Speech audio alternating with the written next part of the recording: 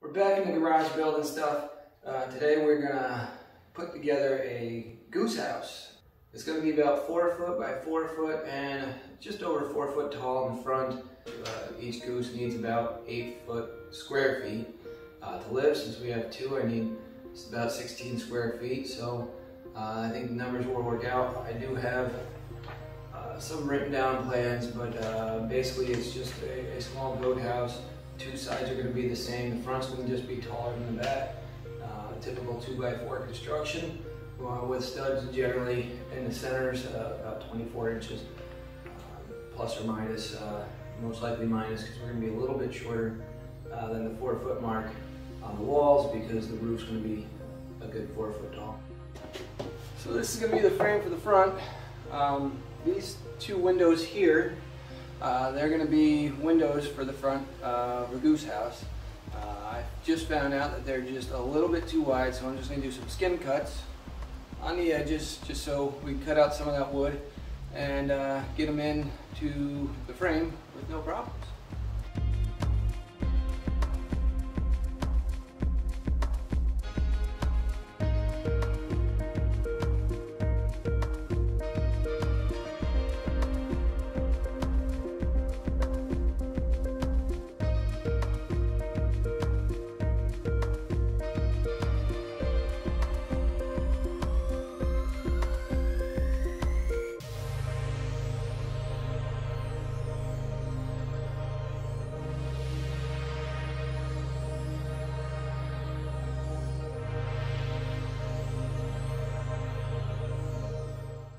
Alright, that's the back. Now we're going to get the sides done. Marry everything up. Since the two sides are going to be exactly the same, I'm just cutting 2 of each piece and just stack them on top of each other. For when it comes to assembly, screwing it all together, it'll just be that much easier. Everything's very loosely together.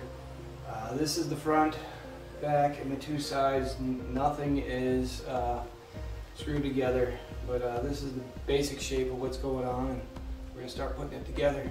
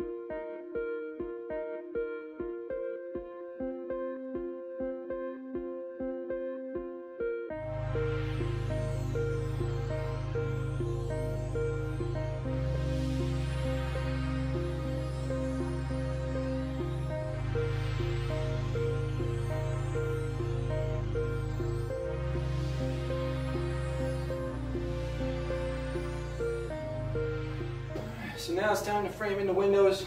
First thing we want to do is get this front up a little bit higher. When we get that up a little bit higher, that'll help keep things in that we want in, and snow and rain and things like that hopefully will stay out. So first I want to put this up another height of 1 2x4, and then we're going to frame in the window. So the window is going to go here, and we'll just put 1 2x4 up at this spot. And same idea for over here.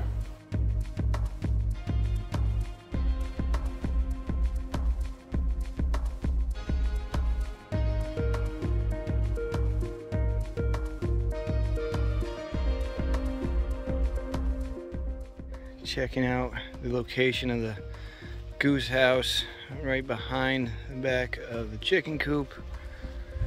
We got one of our geese, Rosie, checking out the new digs. First thing you got to do is level it out.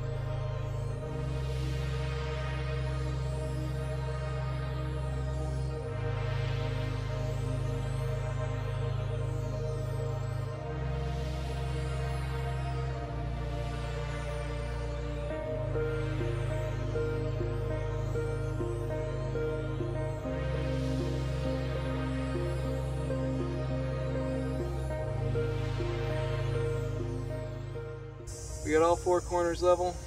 We're gonna bring in the frame.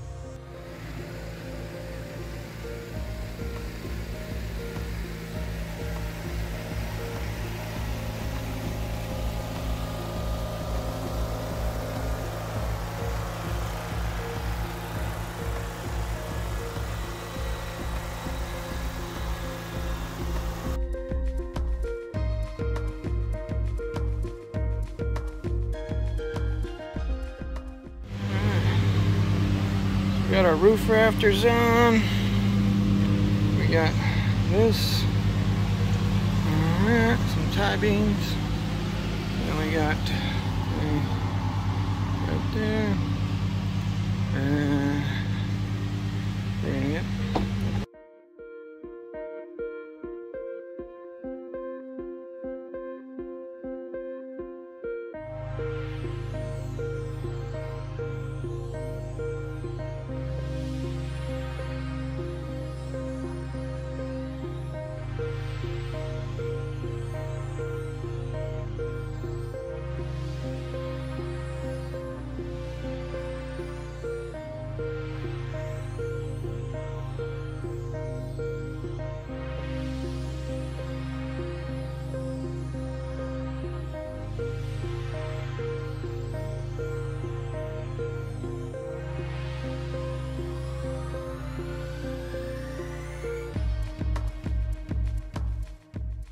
Front is pretty much done. Got my door swinging the way I want.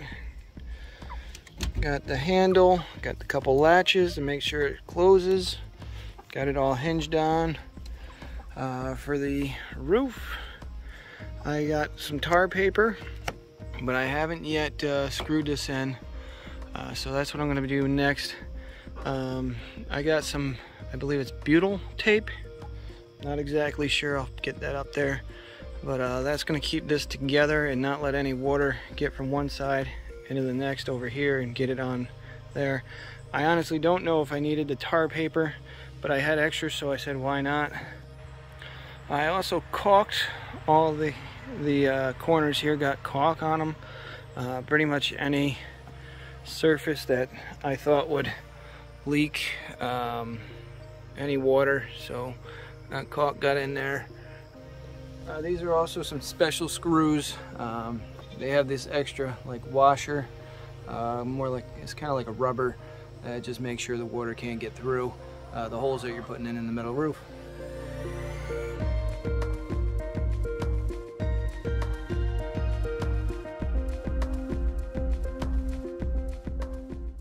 I just got to cut the extra off the end here, and I'm going to get some J-channel, drip edge. I'm going to get some drip edge, and that'll help drop the water that comes on from the rain or melted snow, and that'll just help it drop where I want it to drop and not anywhere else.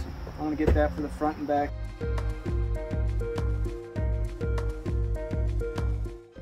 So today we're going to get up the J-channel on the front and the back. Before that, I wanted to get the edge here smoothed out where I cut with the tin snips.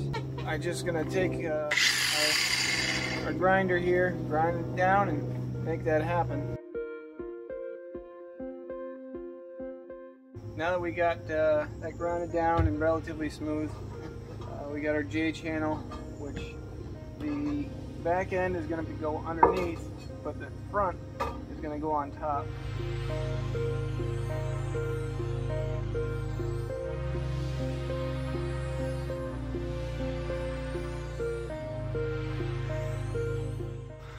And the roof came out pretty nice, if you ask me.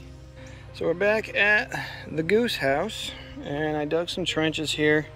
Ideally you want to get about 6 inches down and 6 inches away from the Goose house, but my dirt is really rocky and clay-like, so I got about as good as I can. I probably got closer to about 4 inches down and about 6 or 8 inches out. So we got this one up there with just some net staples or poultry staples, or just galvanized staples they're called, 3/4 inch, just to get them up there. I put them about every 4 to 6 inches apart, and that'll stop any intruder from coming in, because after we backfill, the intruder will come at about this height and they'll start digging, and once they start digging, they got to keep digging all the way back, and they start giving up at that point because they don't know how far back it's going to go. So that's worked pretty well for our chicken coop. We got all 4 sides pinned in. 3 of the sides are backfilled, the 4th one's not. So this will show you kind of what I mean by backfilling, filling in, and making it go. So this is it, the finished product. All painted. Got some food in there. And Rosie's checking it out. So yeah, there it is. All bedding in there. We got the waterer, the deep dish that they need. And we got the food there. They're pretty simple. All nice and painted, all done up. Hardware cloth everywhere. We recaulked a few spots again that needed it. She's good to go. We'll have some happy girls.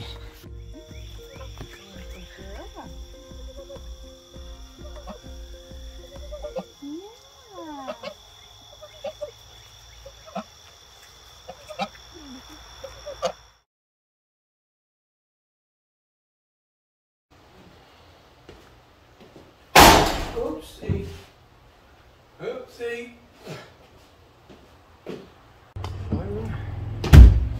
Ow!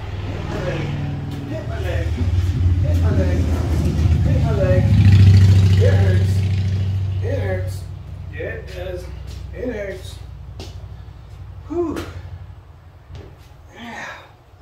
Ow. Ow. Wee! That hurt. That doesn't look right. Okay, that's not so bad. So bad. Oh, oh, oh. That's bad. That's bad.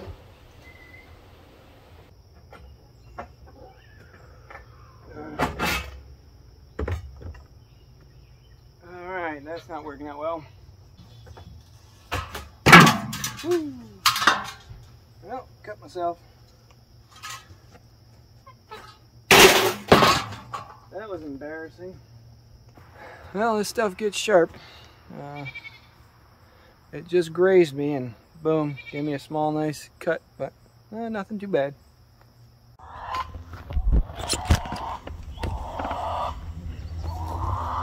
Shut up. This is Scream. Oh, it's definitely screaming.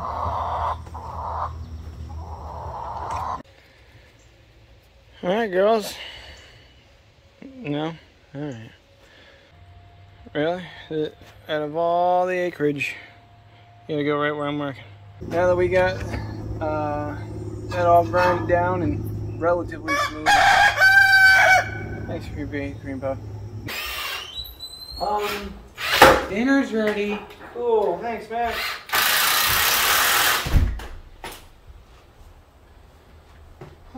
Alright, dinner's ready.